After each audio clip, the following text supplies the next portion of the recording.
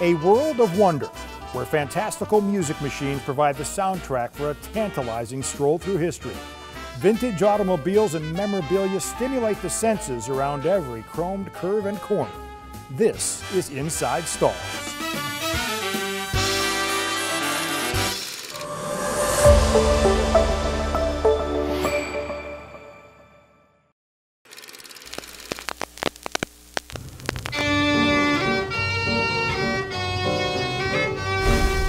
Everything and every automobile inside Stahls' Automotive collection has a story to tell.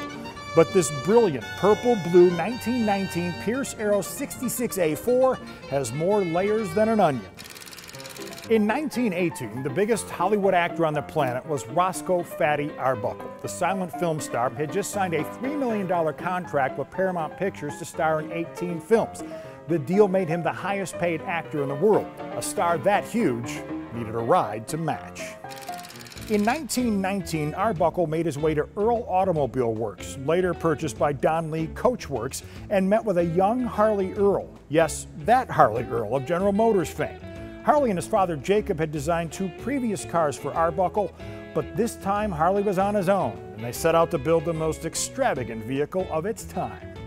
The car that was produced bared no resemblance to any previous Pierce Arrow. In fact, it literally looked like nothing else on the road. The sheer size alone was massive, even by today's standards. It was built on a 147.5-inch chassis that cost $6,000. By comparison, you could purchase a Packard in full limo trim for less than the chassis alone.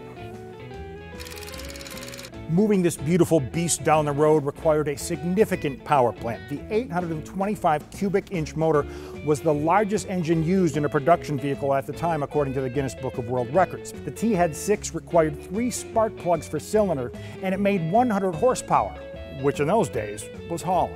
To move a car this big down the road, you needed some wheels to match, and Fatty Arbuckle's Pierce Arrow had them. 38x7s crafted of meticulously honed teak and held on by, count them, 10 massive bolts. The car is equal parts history and mystery. It was rumored to only get 4 miles to the gallon. That much is true. Take that, electric cars. The massive cooling system held over 20 gallons of fluid.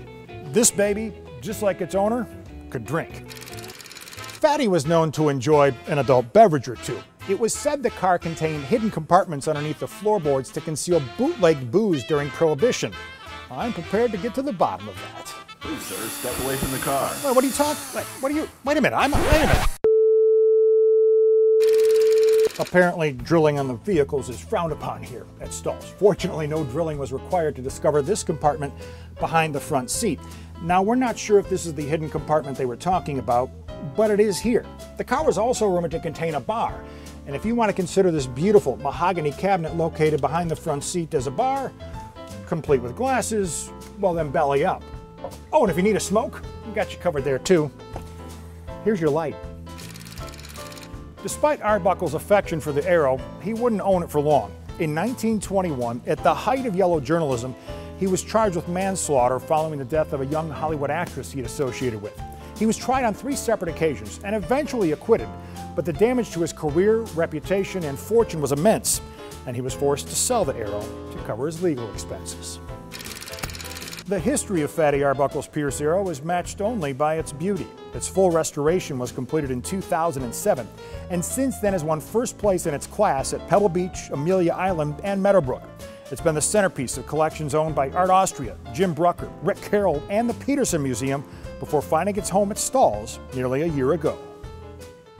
Harley Earl has been quoted as saying Arbuckle paid $28,000 for his Arrow. Today, that's the equivalent of $385,887. The price to get it here? We'll keep that between us. But to see it in person requires only a donation of your choosing, because after all, a visit to Stahls is priceless.